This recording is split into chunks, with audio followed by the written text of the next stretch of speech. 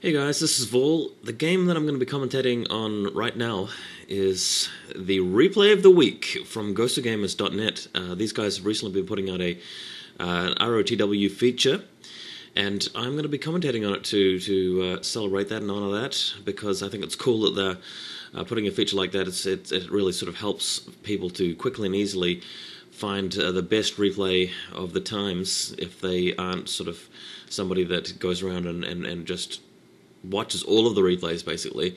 Now, this game is Protoss versus Terran on Bluestorm. There's a Protoss Pro putting down a pylon there in the middle of his choke. The Protoss player is Ares Master, and the Terran player is Yun FOU. So FOU being his clan, and Master being from the infamous Ares clan, where possibly one of my favorite StarCraft players, Ares Sephiroth, comes from also. But yeah, here we've got Master putting down a supply depot in the choke. He's putting it just slightly above where I would actually normally put a supply depot, and the reason why is because he wants to put his barracks just below that with a small gap so that the Zealots can't fit through, but the Marines can, and workers can come and go from his space. So a bit of a fancy way to do it, and I don't really think there's anything wrong with that at all. Good that the Terrans have managed to get the refinery down before the probe sneakily steals it. So that's a plus. And if you guys saw the Protoss base, you would have noticed that he'd put down a gateway, but hasn't got the gas yet. So we'll be looking to see what kind of sneaky, cheesy build he does, or whatever it does turn out to be. Here comes the SCV, so he's going to see whatever the Protoss player is starting out on. He's not going to be totally sure what's going on here, but the SCV is pretty damaged as well, so it won't be able to last too long if it gets hit by probes. Meanwhile, we've got a probe harass going on in Master Space as well. So yeah, this is looking to be shaping up to be a very typical TVP on Bluestorm, and I'm looking forward to seeing how it works out. So Barracks lifting off, just landing again because Master obviously didn't really like that placement too well. Getting the Protoss player getting a Zealot. Right now, a single Zealot, and I don't know how effective the Zealot will be given the fact that this choke point seems to be nicely set up. As long as he lands that barracks, shouldn't have any trouble defending here. And just looking at resources, the Protoss player has saved up 400 minerals, so I wouldn't be surprised if he's going for an expansion under the cover of that Zealot harass. And yes, he is. So that's the plan there. I guess the Protoss player just wanted to save up rather than getting another gateway or a gas straight away. Terran player had taken SCVs off gas temporarily there to save up for his own command center, but it's not going to be as quick as the Protoss. So if he figures out what's going on, maybe he could put in a quick sort of timing push to deal with it. Timing push is a bit tough on this map because unless you're just going out with Marines, and that's difficult.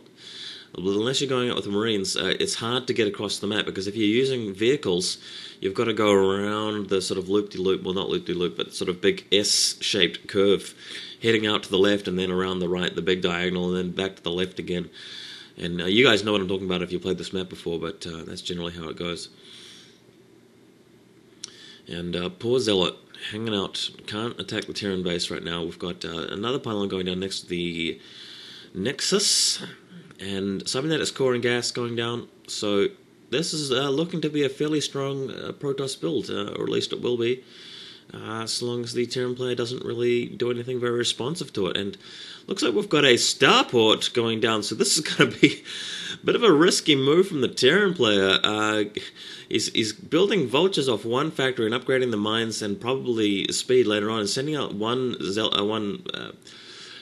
you call those things, vulture bikes to deal with that Zealot, but he's going to have a dropship before long. And this is the kind of build that really takes a lot of skill to pull off properly, and a little bit of luck as well, to be honest. Because if you don't do much damage with your first drop with 4 vultures, and you can do plenty of damage, but if you don't, then you're really kind of set back. Especially because the Protoss player's gone for fast expansion here. He's going to be really behind economically if he doesn't do some serious harassment and put some pressure on with this build.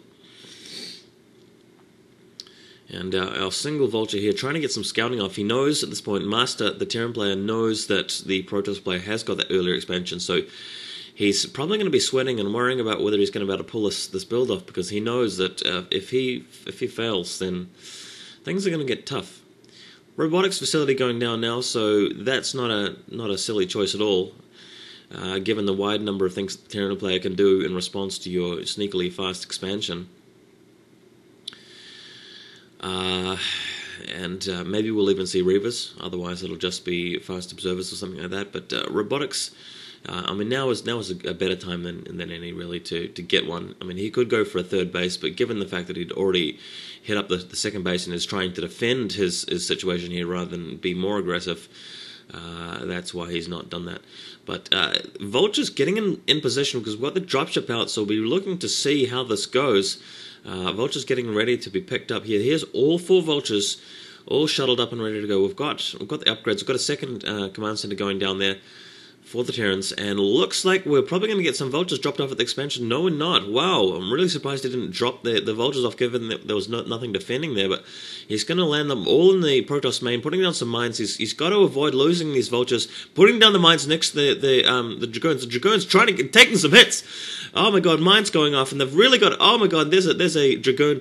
The dropship's getting out, but we've got a couple of Vultures in there picking off probes, so some damage is being done here. I can't say this is the most damage that I've ever... Oh, mine going off! Oh my god. Dragoons getting trashed here. And another mine!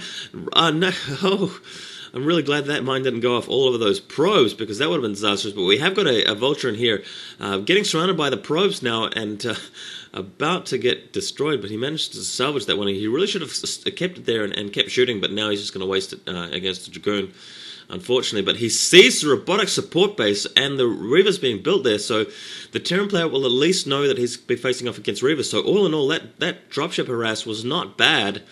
It wasn't totally decisive and you know, crippling, but wow, Wraiths with cloaking being upgraded. What an awesome counter to Reavers. This is cool. You do not see cloaked Wraiths against Protoss every day, let me tell you that, and especially not against, not in the early game, for sure. In fact, this is probably the first time within the first sort of 10-15 minutes of a TVP that I've ever actually seen cloaked Wraiths being used in a game of StarCraft, so there you go. Dropships landing even more drones at the back of this Protoss natural expansion, getting some more probe kills, so really nice stuff here by the Vulture. And we've got the Reaver and Zealot heading up to intercept them. Terran players built 2 Wraiths, so that's fantastic. And cloaking's been upgraded, so he's going to be able to put those Wraiths to use later on, and it's not going to really matter if there are any Dragoons nearby, because they'll be invisible. And here come the Wraiths. So looks like Yun's going to be able to drop off the Reaver, getting a kill, but he's lost the shuttle already. So, ouch, this is nasty. The Wraiths are going to be able to knock this Reaver out. No problem at all. And that was a very, very good defensive choice there by Master, if I do say so myself. Ooh, okay, well, let's see what the mid-game has to offer us. We're heading into that now. And, oh, this is cool. We've got Wraiths heading into Yun's base to actually get some sniping probe kills. He turns cloaking on, and Yun's going to have to wait for observers to show up. There's the first one, and at least he got a couple of kills worth out of that upgrade. And he's probably going to get a couple more if he manages to. Here the Wraiths now getting a shot off. Are they going to kill a probe? Yes, they are. So that's a probe kill. Maybe you can get one more. Maybe not, though, because all the Dragoons have arrived and we've got an observer there as well. But 4 tanks on the move now with an SCV in support. I can't see any more SCVs being produced there. Maybe he's got a supply cap, but yeah, I'm not sure why he's not building SCVs. He doesn't seem to be planning a serious timing push. He's just moving up with his tanks. He should really be building more SCVs. But here comes Master anyway, and oh god, this is the weak point of Protoss in this map against Terrans. It's just the tanks sieging up there, and luckily he's got a Wraith still alive to actually get the spotting off. Oh, and this is brutal. 4 tanks just totally face-planting those probes. And Yun doesn't quite have enough units in position to actually hit around and assault those tanks. He's going to have to wait for Zealots, because that's going to take ages, and he's going to lose his Nexus in the meantime. He's built a third base, which is now effectively his second base, as things would have it, over at the mineral only. and looks like Master's actually pushing out with his tanks, and he's gonna assault the Protoss head on. He's got enough tanks to do it, though. He's got 7 tanks, and Yuna's only just following up with Dragoons now. I'm not too sure why he isn't sieging up, but I guess the reason why is because the probe's coming up the line and gonna surround him in melee, so the tank's pulling back. And Probe's making a desperate defense here. This is actually a pretty good play here by Yun. If he didn't do this, he'd have a lot more dead Dragoons, that's for sure. But Master forced to pull back, and yikes. This is some interesting play, guys. I can see why this is turning out to be the game of the week. That's for sure. And rebuilding his Nexus, as he ought to, at the natural expansion. We've got, looks like Citadel of Adun researching Zealot leg speed, which he needs, facing so many tanks. If Master continues to produce tanks, then